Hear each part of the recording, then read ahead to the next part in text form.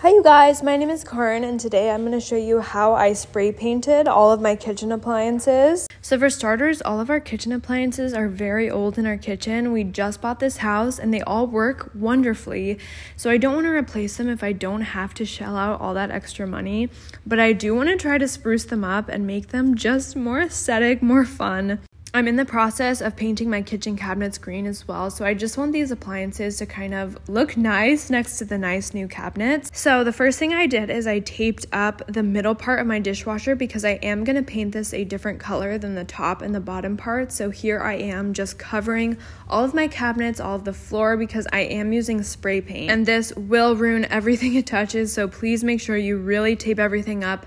I'm just using Frogs tape, which you can buy at Home Depot. It's this green roll, and then I bought the painter's tarp to put down at the bottom, and I just taped around everything really well. So like I said, I'm just taping up the top and the bottom, and the spray paint I'm using for this plastic part on the top and the bottom is the Behr spray paint in the color Hopeful Dream. So it's like almost a lavendery color, and honestly when I bought this color I thought it was a lot more blue than it turned out to be, but it's still a very beautiful color. And like I said, the reason I was able to use regular spray paint is because I do have plastic appliances, so I was able to kind of sand them and prep the area correctly. If you have stainless steel, I'm not really sure how this would turn out just because I haven't personally done it. I'm sure it could be done if you primed the area and then painted it, but be sure all the areas you're using regular spray paint on, that it doesn't get super hot, because I am using a high temperature spray paint for that middle part that I have covered up right now, because that part is like a glassy part and I don't want it to get too hot and for the spray paint to like melt or be damaged or start chipping. And that's really all you need as far as supply goes, just something to cover all of your cabinets, tape, and the spray paint, and then some sandpaper if your appliances are plastic, so you can kind of sand them down and prepare the area. But here I am really diligently taping everything up. You're also going to want to make sure that you really tape some of the inside areas of your dishwasher as well, because I kind of did spray paint this and kind of open and close it as I was spray painting to really get those like inside edge areas. So I just protected like that inside plastic part with some tape, and I went right in. I was so scared. I mean, I was looking at my cabinets like, am I sure that they're all covered? Because I did not want to get the spray paint all over my new cabinets. But here I am. Go in very light with your first coat. I did go a little heavy on my first coat and had some drips that I had to let it dry and go back and sand over. But go in very light with your first coat. Be patient. You have to do many layers of this for it to turn out looking nice. But it went on really smooth. Like, it adhered great. I could tell it was going on very smooth. And I was getting really excited because I was like, this is going to change everything. If all I have to do is spray paint these, like, that makes the biggest difference. So right away, like, as I was doing this, I mean, obviously here I am freaking out, but I was like, I don't know, this color is really purple. I thought it was more blue, but I just went with it because I'm like, you know what? If I hate it, I can paint it over a different color, which is actually what I ended up doing later in the video. But I'm just going to show you guys the whole process of how I did this. So after I did the first coat of the dishwasher, I was like, I have to do the microwave. And I'm about to paint my microwave. I'm really worried about this one. I've never done this before, but I've done a lot of research. So let's see if I ruin my appliances or not. I figured at this point I don't have much to lose. Like, my appliances are just white and plastic, and the worst thing that happens as they make white appliance paint, I can just spray paint it back. I found that painting can feel so terrifying because it really does feel so final, but you just have to remind yourself that you can always paint stuff back. If you hate it, white paint exists. You can always get it back to the original. So that's what I kept telling myself as I was freaking out here. But again, I did the same thing just with the frog tape and the painter's tarp. I just taped everything up really well. So that way when I spray painted it wouldn't get on any of my cabinets or anything like that. I'm just here to tell you that you guys can do this. I had never done this before. This was my first time and it turned out amazing, and I am by no means like a professional with spray paint. I would make sure that you've like done a couple tests like sprays before you just go right in if you've never used spray paint before. But I've used spray paint a few times. I'm not a pro by any means, and I was able to do this. This was very easy. And honestly, the hardest part was taping everything up. Like, look how complicated the paint job is. You have to go in that area where you can look through in at the food and the buttons. make sure you do not paint over those. Go over those all with tape really thoroughly, so that way once the paint has totally dried, you can take it off. I do recommend waiting till the appliances have dried fully before you take off the tape so that you don't mess anything up. I do also recommend wearing a mask because the spray paint fumes in my kitchen were a lot. So make sure you do this with all your windows open, turn on the fan, because there's no way to take these outside.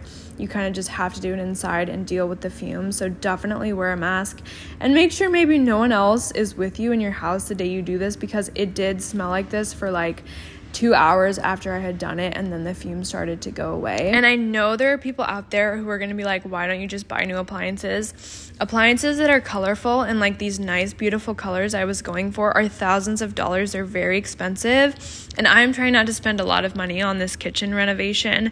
Here's me having like an oh my gosh, what am I doing moment. I am spray painting my microwave, and before I did this I had never seen anyone spray paint their microwave. I think because it just feels wrong.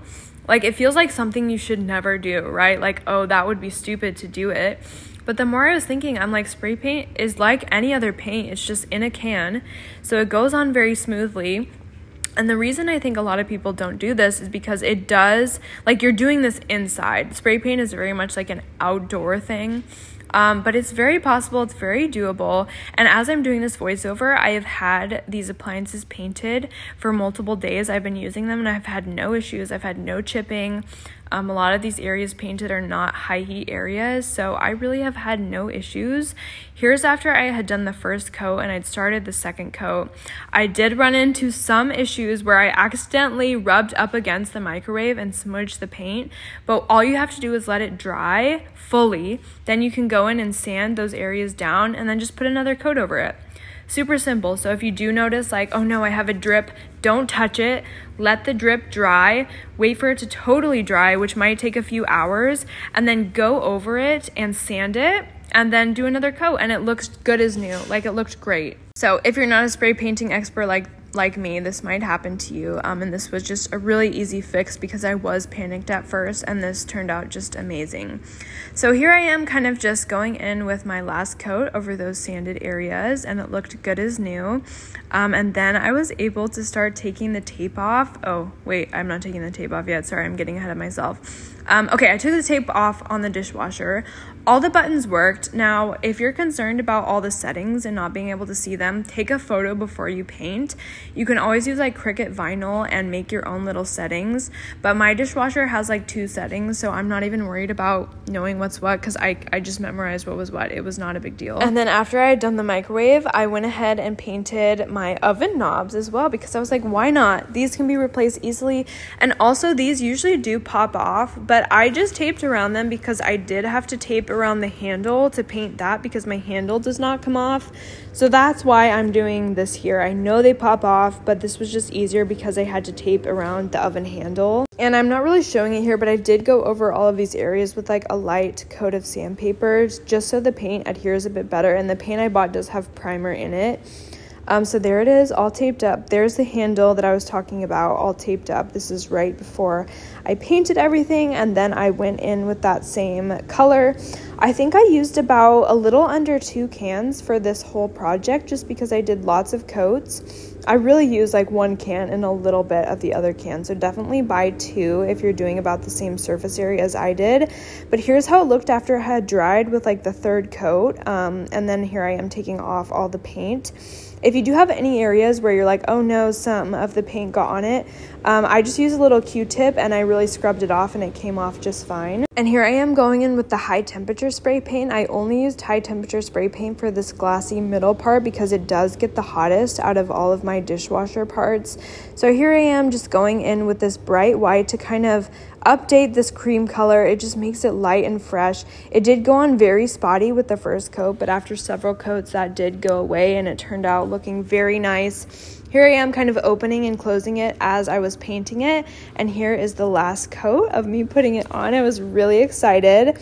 And then I let that dry, and once it was fully dry, I waited several hours. I took off the top part because I did tape around that purple part I had just spray painted so it wouldn't get any of the white on it. And look how good it looks, guys. I was like amazed that it looks so good. And I did forget to say or show it, but before I untaped everything, once all of the spray paint had dried, I did spray paint over it with a sealant. So it's like a clear coat spray paint. You can buy that at Home Depot. They have it in a glossy finish or a satin. I did the satin finish so it wasn't as shiny. And then I just took some spray paint. I spray painted it in a paper plate and used a paintbrush to just touch up some areas that weren't perfect. This worked great, but keep in mind it will ruin your paintbrush and it dries very fast. So you just kind of have to act fast cleaning up those areas. But look how pretty the dishwasher is. This is a night and day difference. It looks so much better and just so much more updated. So at this point I was really excited, but I was also like, oh no, the color is kind of like reminding me of Buzz Lightyear, like not in a good way. So I was excited because I was like, this is possible. It worked. It looks great. But I hated the color. So what I ended up doing is I did go back to the store, and I know you guys are like, you did all that work. Are you kidding me? Why did you go through with it? I needed to know if it would work, and I needed to know if I could do it. So I went to the spray paint store, and I got the spray paint store. I went to Home Depot, and I got yellow and blue because I was like, I don't know which one I will like better. And I re-taped everything up, and I know you guys are like, just leave it as is. Trust me, it is worth it to have the color you want. It is worth it to put in more work. And I did this project all in one day. So like, it didn't take me very long. But here I am like retaping everything, being like, why did I take all the tape off? And I went in with yellow, and I hated the yellow. I mean, it was terrible. It reminded me of corn. This was only after like a very light layer. It reminded me of corn, and then I was also getting like John Deere vibes, and I was like, this, no. So I went in with the blue, and here is the dishwasher after I retaped the dishwasher. And this is me being like, why can't I just be happy with what I have? But I went in with the blue, and it was immediately, I was like, it was so much softer. It just complemented the green instead of taking away from it. I feel like the purple is just like all you can focus on when you look at the appliances, but this blue just like softened it up.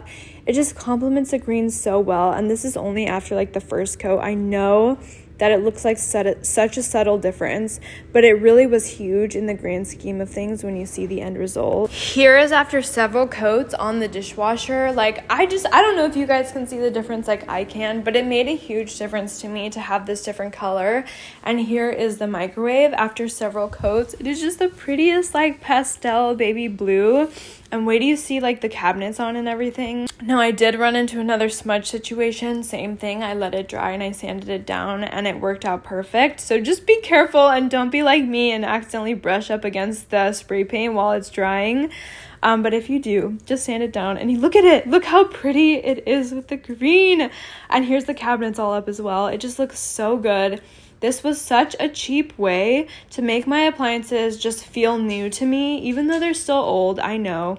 It just feels so much happier, and it feels new, and it was so cheap. So I'm really happy with how this turned out. This is after several days of use, and I have not had any issues at all. I've never felt the spray paint get hot because, like I said, we mostly painted areas that weren't very high heat, and we did use high heat paint on the high heat areas. So yeah, I hope you guys give this a try, and don't be scared of doing something different. Don't be scared of stepping out of your comfort zone, because more often than not, it is always worth it. I mean, look how beautiful. So if you do this, tag me, show me, I want to see. You guys can follow me on TikTok as well. I did this whole renovation of this kitchen and the cabinets over there as well. But thanks so much for following along, and I hope this inspires you.